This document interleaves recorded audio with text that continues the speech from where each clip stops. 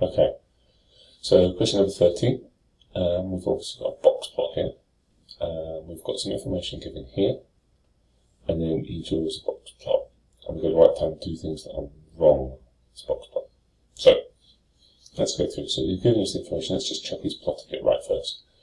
So the minimum should be at 12. So the last bit of the tail should be at 12. That bit's correct. The lower quarter should be at 20. The start of the box should be at 20.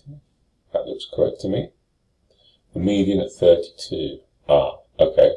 So he's plotted the median should really be there. So this bit's wrong. So I've got 2 things. He has plotted the median at 30, not 32. And that what we're talking about there. What we're talking about is this central line.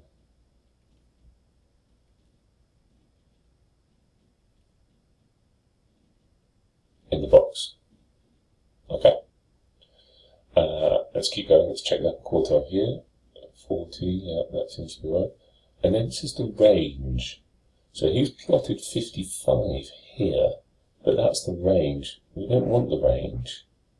That tells us the maximum value is going to be the minimum value plus the range. So 12 plus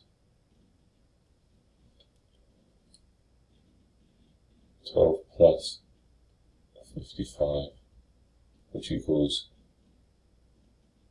67. So the last second thing is plotted wrong. He has plotted the top whisker at 55.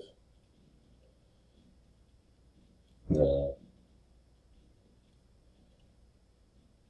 maximum value should be at, what do we say, should be at 67. They're the 2 things wrong.